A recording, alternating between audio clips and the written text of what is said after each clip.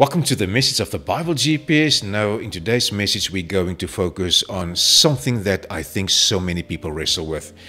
I've been listening to a lot of people lately, and it's amazing how many people feel unworthy, how many people don't believe in their own abilities. So many people have a low self-esteem, they are afraid of the future, they don't know how to move forward, and they feel insecure.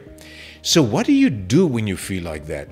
Well, you can probably buy a self-help book, you can go on YouTube and listen to many motivational videos, and those things can be helpful. But I think there is something better, and that is we need to go to God's Word, the Bible.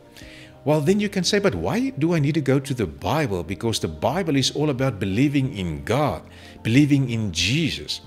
Well, I think that's true, but that's only the one side of the coin. The other side of the coin is something that we seldom hear, and that is God believes in you.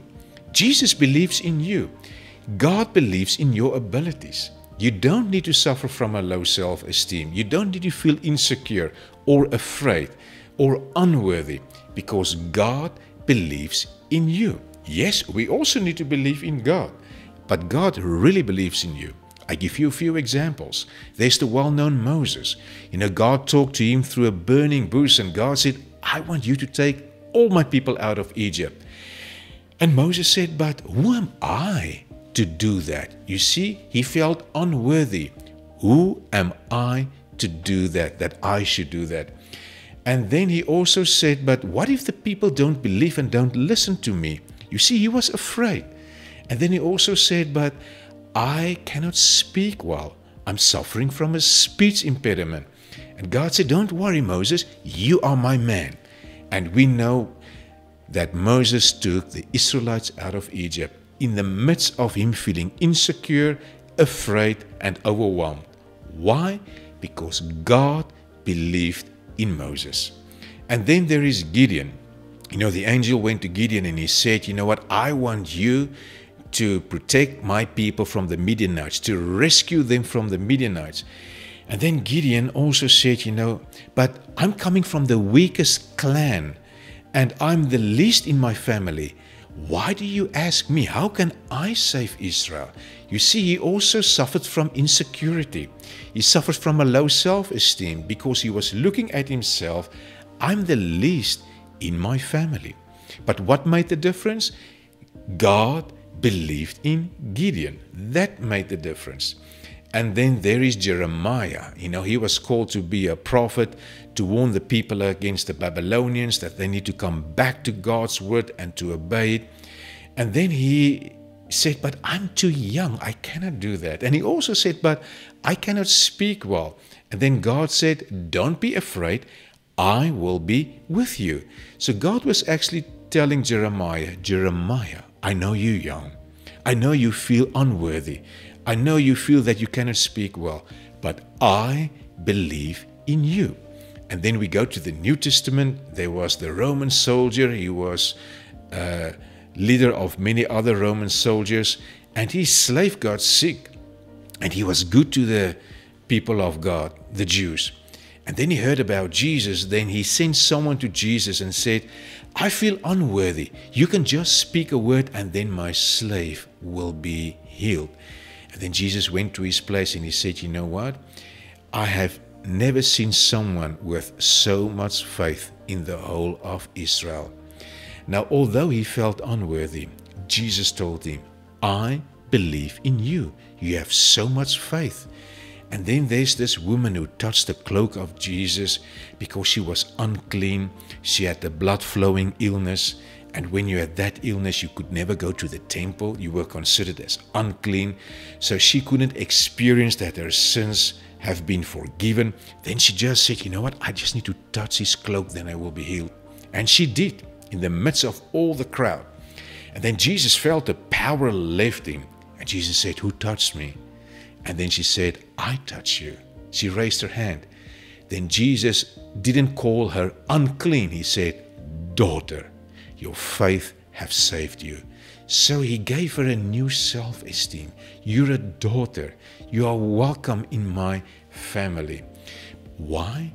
Because Jesus believed in her.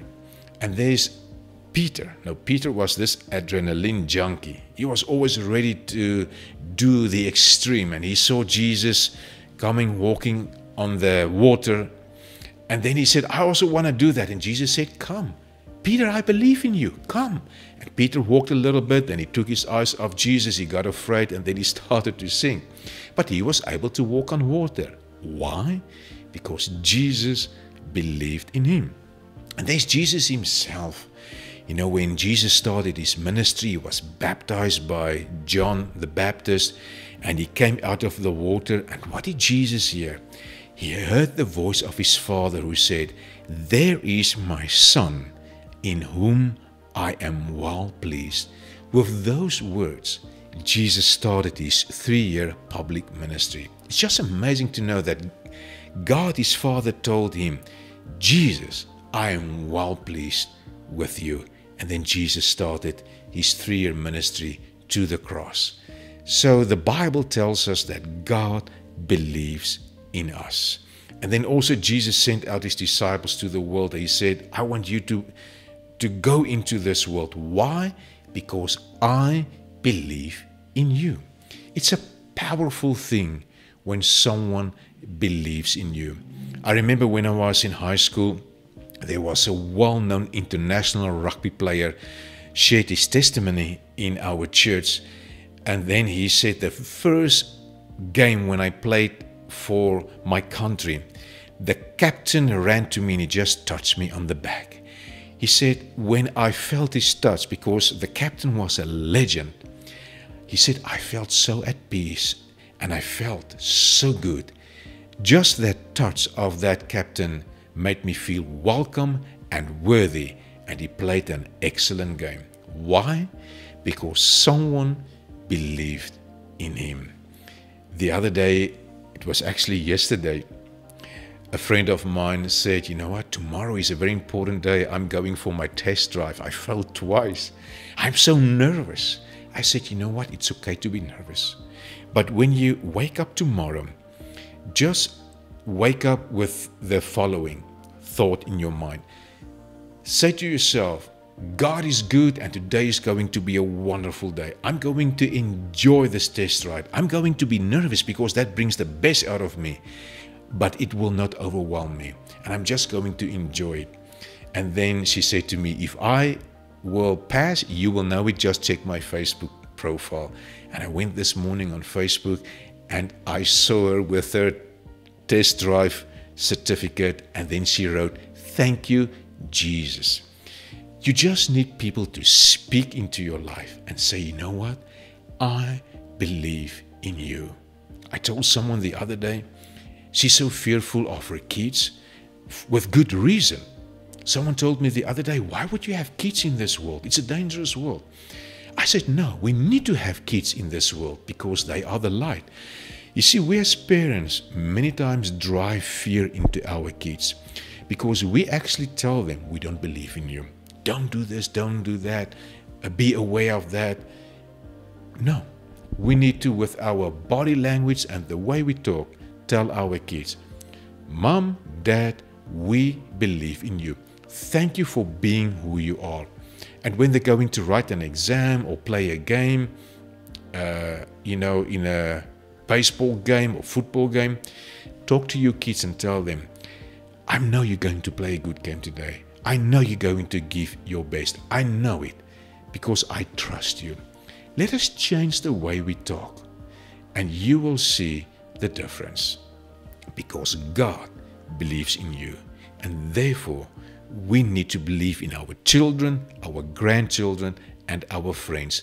Tell them, say words that are very positive, because when people hear that they believe in you, then it really inspires you. You know, I felt it almost 6 months ago. I was a little bit depressed about the GPS journey. We work hard, we didn't get the traction. I felt a little bit overwhelmed as well. And I just wanted to give up. It's tough, it's hard work. I feel a bit overwhelmed. But then I met someone who said, I believe in you. That inspired me, that helped me, and I still believe in this journey, which we call the Bible GPS. Because God's Word inspires. Because God's Word wants to tell us, God believes in you. Let no one bully you. Let no one tell you you don't have value. God says, I love you so much. I've given my very best, my son Jesus, to die for you. Because I believe in you and you are worthy. Let's pray. God, we want to thank you that you believe in us. It's just amazing to know that the Almighty believe in us. Lord, we many times, like the people in the Bible who complained, I cannot speak well, I'm young, I come from the weakest clan, I'm the least in my family. All of them made one mistake. They thought of what could go wrong.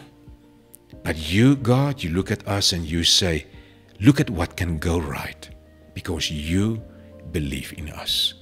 We are so thankful for that.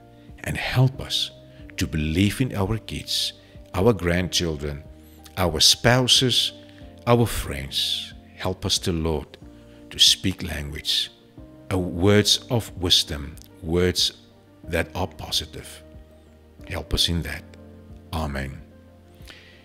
So wherever you are, God has placed you. And God has a purpose for you being there. God wants you to feel good about yourself, to feel worthy, because He loves you. And He showed that through the cross when He sent Jesus to die for you. And wherever you go, God wants you to look at people, your spouse, whoever you meet, your family, your friends, your children, and speak words, not what can go wrong, but what can go right. Help people just to feel good about themselves. Inspire them and say, I know you can. Focus on what can go right and not on what can go wrong. God bless you. Amen.